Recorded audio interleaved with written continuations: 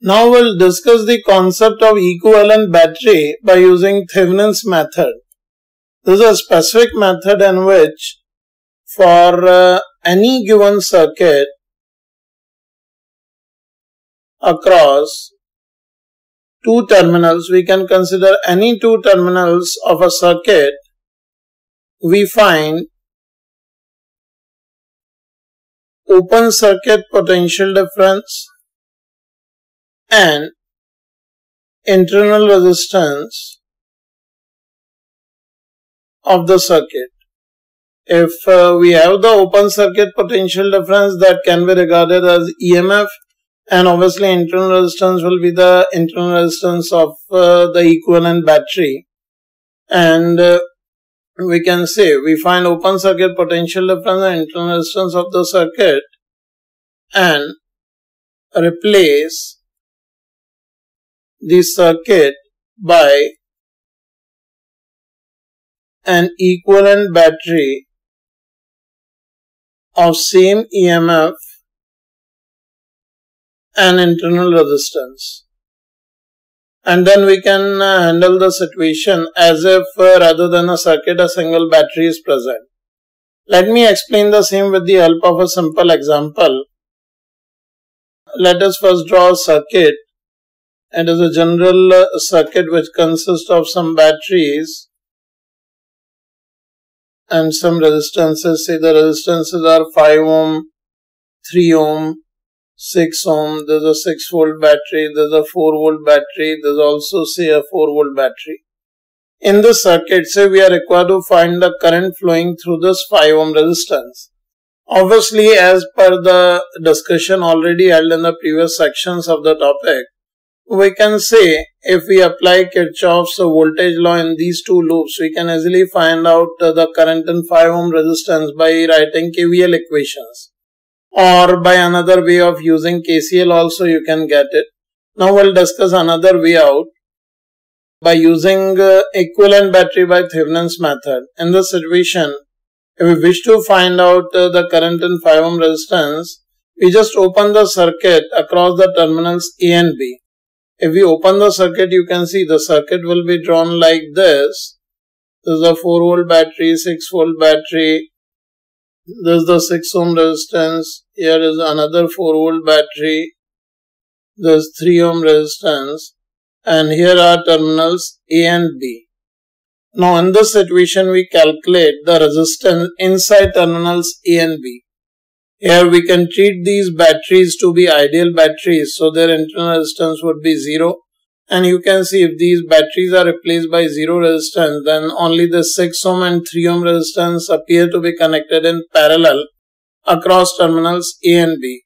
So this internal resistance of the circuit inside terminals A and B, we can write 6 and 3 in parallel, that will be 6 into 3 by 6 plus 3, that will be 18 by 9, it is a 2 ohm resistance. Now, if we wish to find out the potential difference across A and B in the situation when the circuit is open from A and B, you can see here I have removed this 5 ohm resistance. Now, in this situation, there is only one loop. In this loop, we can easily calculate a current which will flow through it, and the current can directly be given as here this 6 volt battery and 4 volt battery can be taken in additive combination, so it will be totally 10 volts. And the resistance in series will be 9 ohms, so this will be 10 by 9 ampere. Another way to calculate this current will be by using KVL equation.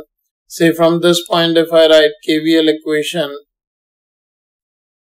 for I, then this equation will be from here. If I start in this direction, it will be a gain of 4 volt potential difference. Then it is minus 3I. Then again it is a gain of 6 volt. Then it is minus 6I should be equals to 0. On simplifying this, you are getting the current to be 10 by 9 ampere. Now, if we got the current in this loop or in the circuit in the resistance of 3 ohms, we can directly find out the potential difference across A and B. Now, we write KVL equation from A to B.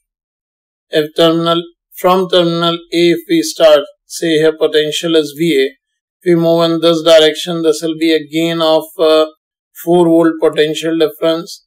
And then if we move in this direction, you can see current is flowing in upward direction. So in downward direction, there will be a gain of potential because in the direction of current, potential decreases. So it will be plus 3I, and the value of current we already know it is 10 by 9 ampere, and this equals to VB.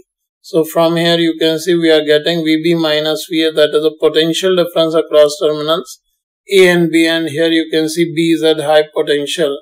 This will be 4 plus 10 by 3. This can be simplified as 22 by 3 volt. So this is the open circuit potential difference across terminals A and B, which can be treated as equivalent EMF of the circuit across terminals A and B. Now we replace this circuit by a single battery across terminals A and B. Here you can see what we are getting. Here the resistance will be 2 ohms, and we replace it by a single battery of EMF 22 by 3 volt with B at high potential end. So the whole circuit other than this 5 ohm resistance here we have transformed into an equivalent battery, and such a battery is called Thevenin's battery, or this EMF we call Thevenin's EMF, and this Thevenin's internal resistance. And now the 5 ohm resistance which we have removed for this transformation, we can place it back, and in this situation you can easily calculate that current will flow from terminal end B to A through 5 ohm resistance, and the value of this current can directly be written as 22 by 3 divided by 5 plus 2, because here 5 and 2 ohm are connected in series. So the value of current will be 22 by 3 by 7. This is 22 by 21 ampere.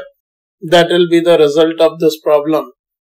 I hope you can easily handle the same problem in your copy and verify by using KCL as well as by using KVL that the final current you are getting is same.